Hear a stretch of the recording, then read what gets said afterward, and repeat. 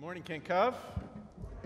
My name is Pastor Corey. I'm one of the pastors on staff here at Kent Cove. This morning, we're going to be reading from the book of Genesis, chapter 12, beginning in verse 1 and going through verse 10.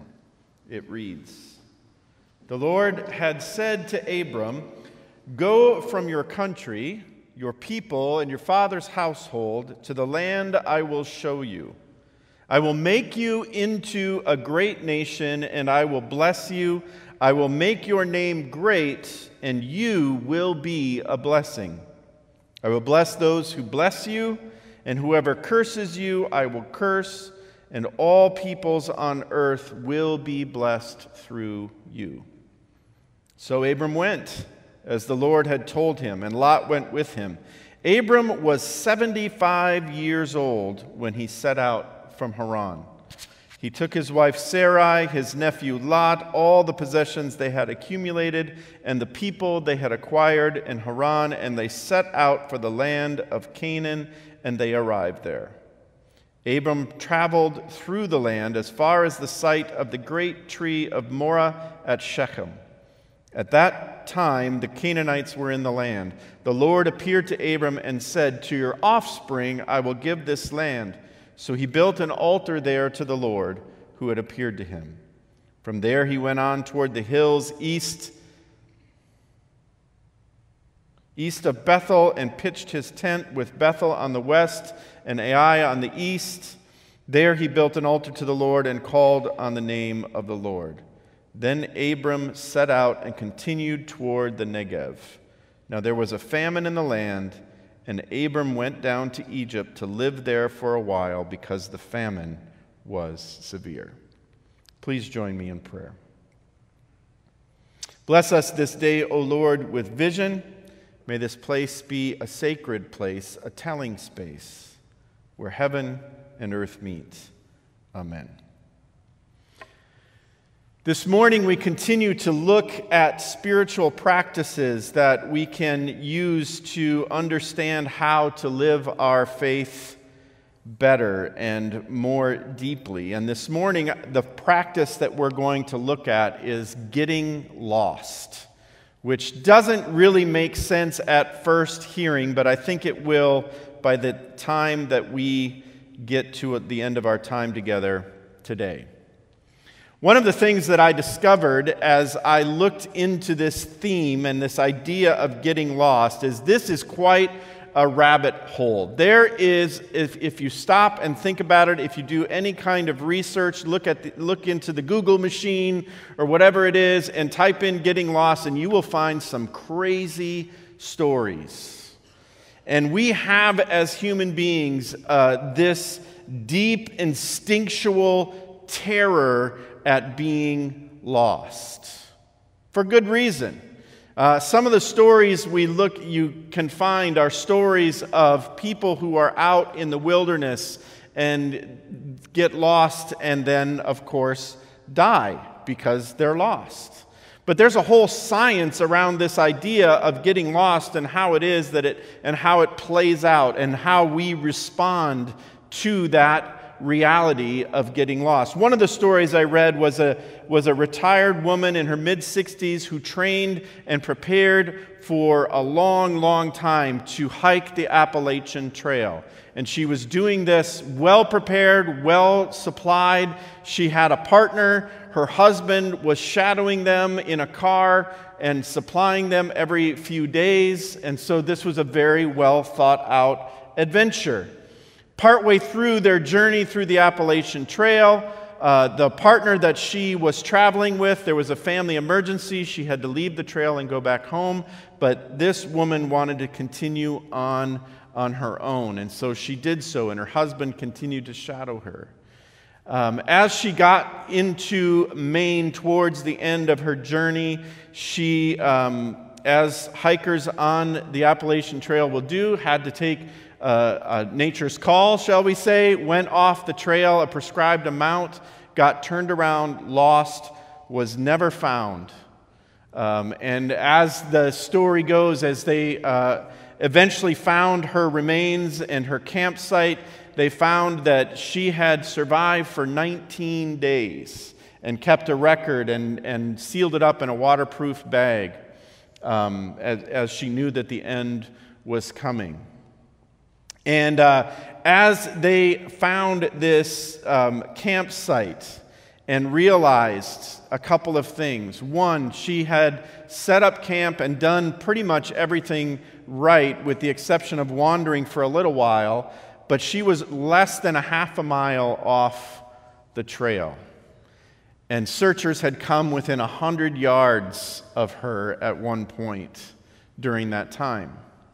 And so we hear these stories and we kind of get that feeling, right, of like that we understand why getting lost is such a visceral fear for us.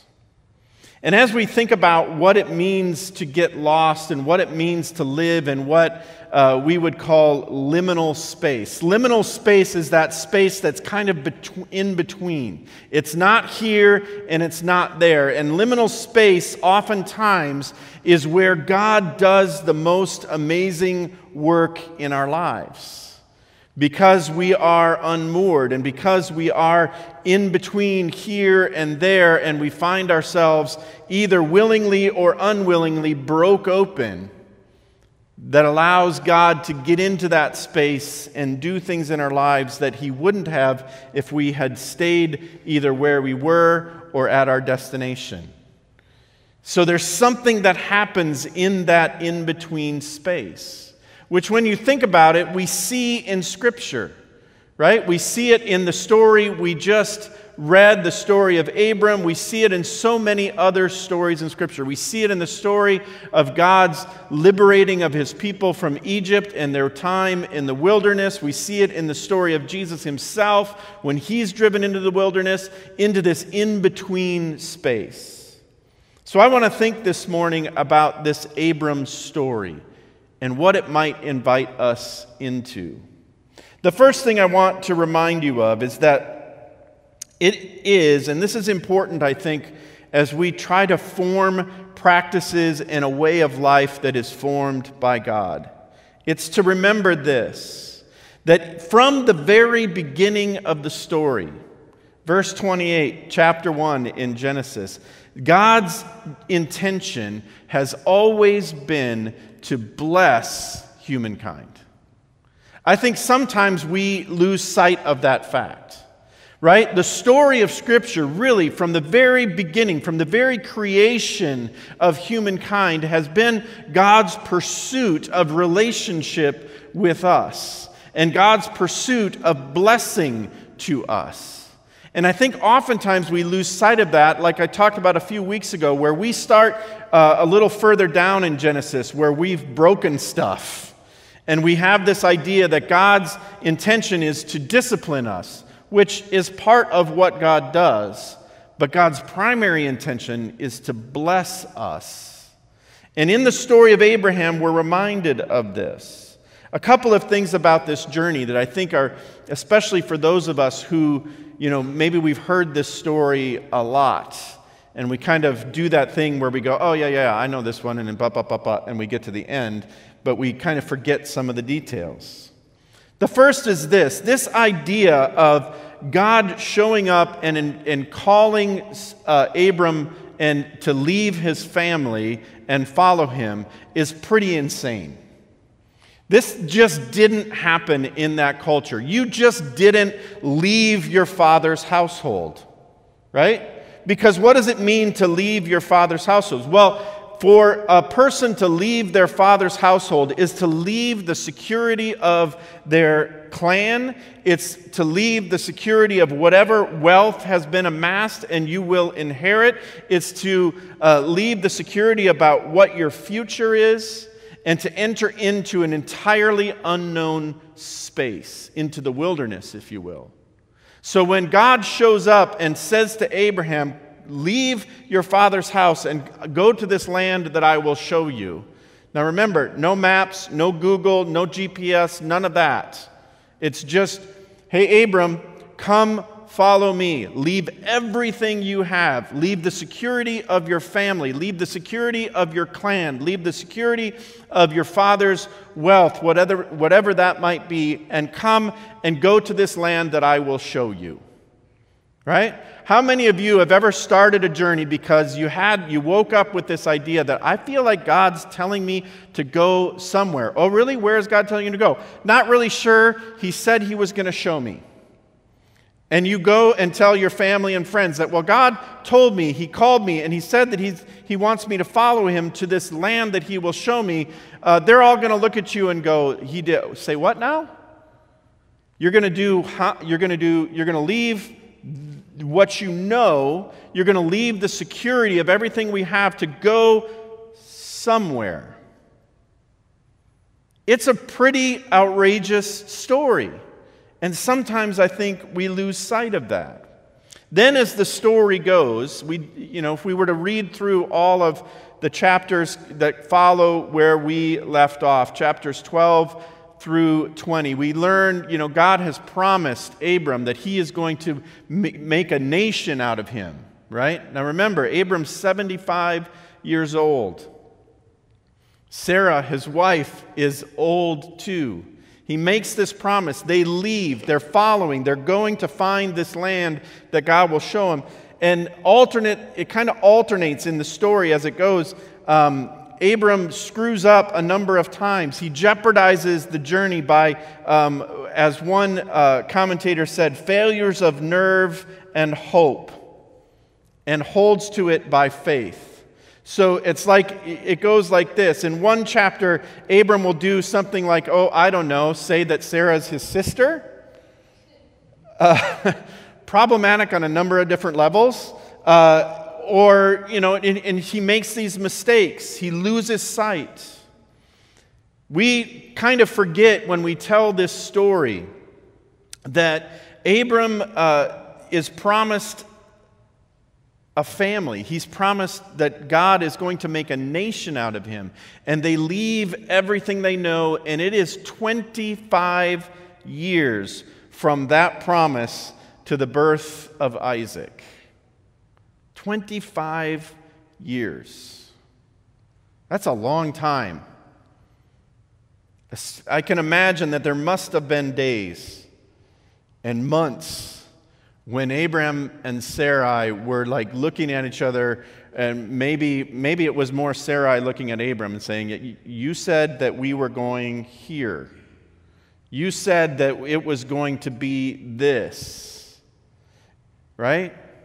How many of us can relate to that, where we follow the path that we think God has called us to, and once we get into the journey, it seems like God is nowhere to be found.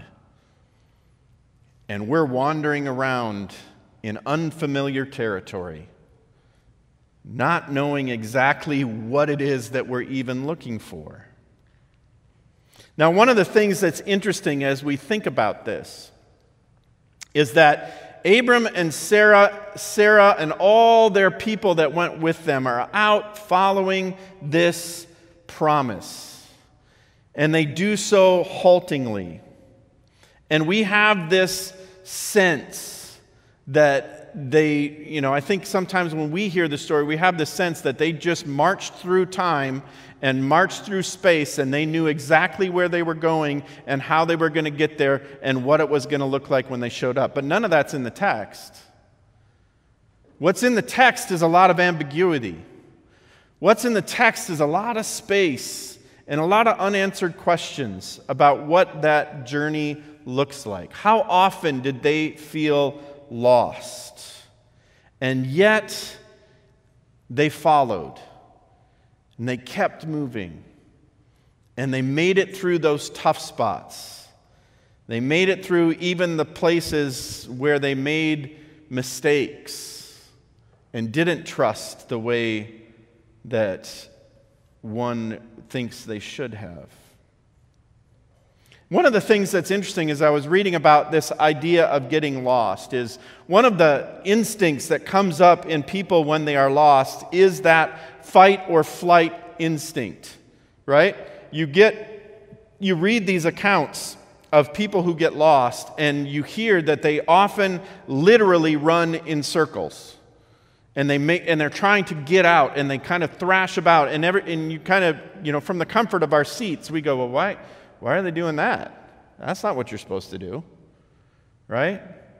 So I read about a couple of different experts in this field. There was one, a British guy named Ralph Bagnold. I don't know if I'm saying his name right, but this dude was the pioneer of desert exploration in North Africa during the 1930s and 1940s. He was the founder of the British Army's long-range desert group.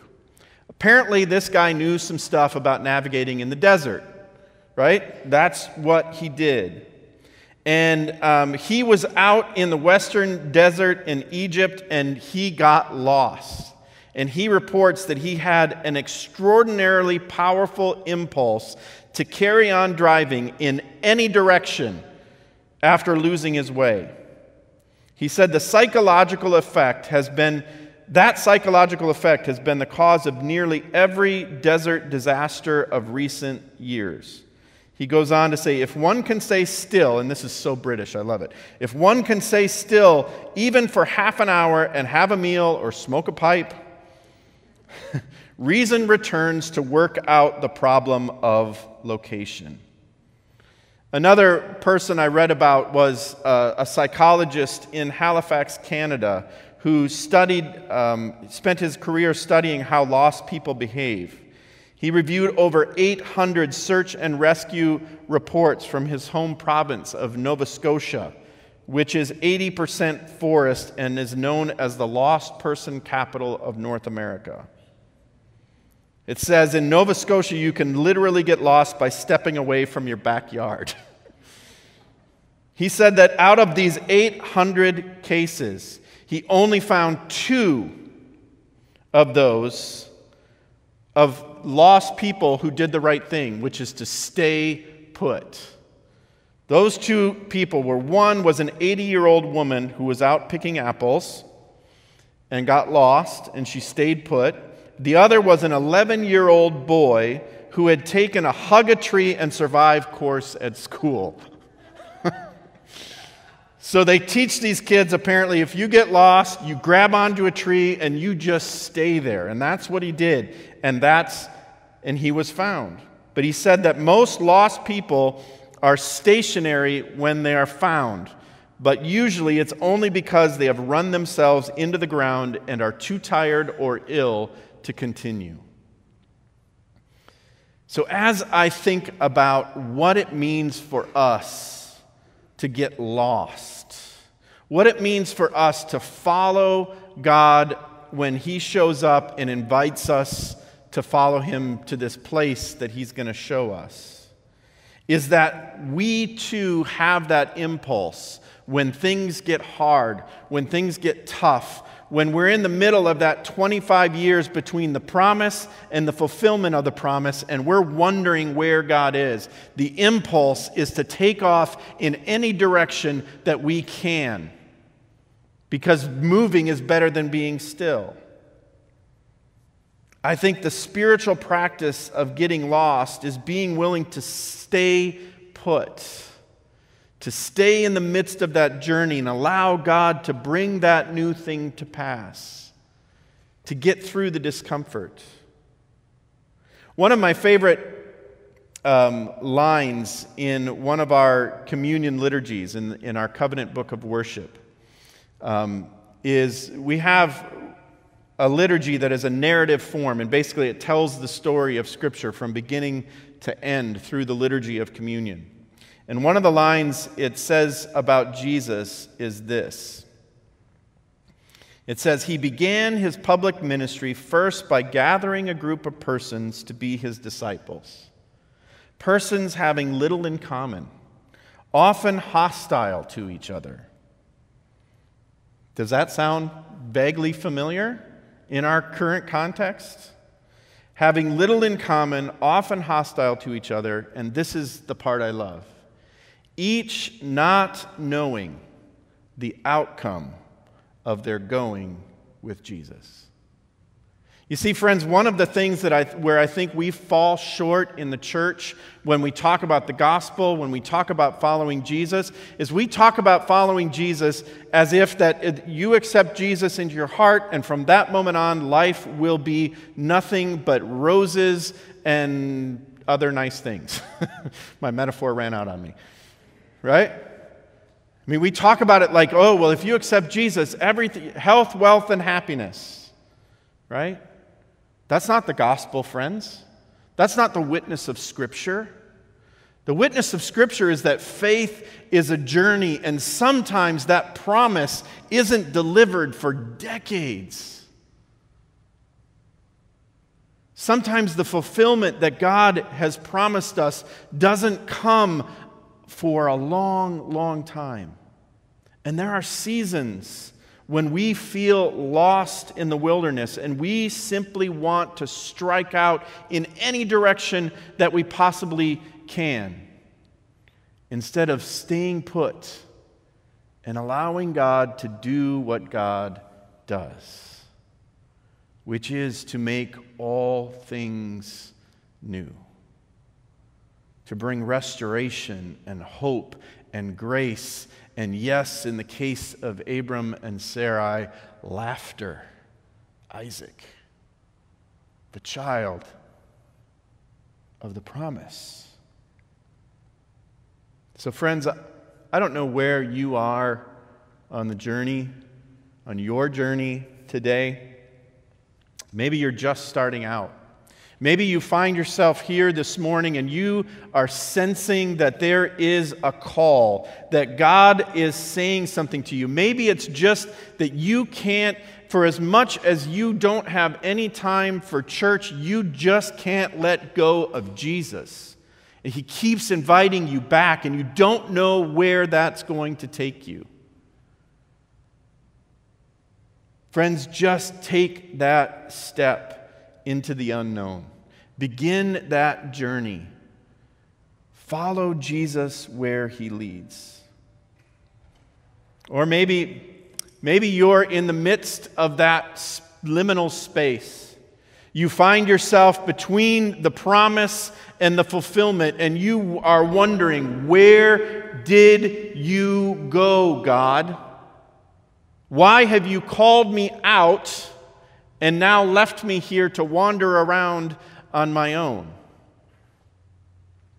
Well, that's okay too. There's room for that as well. And if you are angry with God, and if you're struggling with wondering where God is, guess what? He's big enough, He can handle it. You can say it. Read the Psalms. There's some stuff in there that will curl your hair as far as how they talk to God. So if you find yourself in the midst of that liminal space and you wonder where God is, cry out to Him. Speak your mind. And I think you will be surprised to find that He's right there with you. Or maybe, friends, you find yourself, you feel like you're in the promised land and you have received everything that God has promised. In that case, give Him thanks and gratitude and pour it out onto your neighbors. But friends, wherever you find yourself, know this: God is for you. God is with you. God is guiding you whether you feel it or not, and His desire, just as it was at the very beginning, is to bless you and the world through you. Please join me in prayer. Gracious God, we thank You that You are a God who loves us and seeks after us. And we pray, God, that You would help us to trust the journey, even and especially when we feel like we're lost. Help us to rest in Your presence, even in those desert places. And then help us to pick ourselves up and to follow where You lead. In Jesus' name.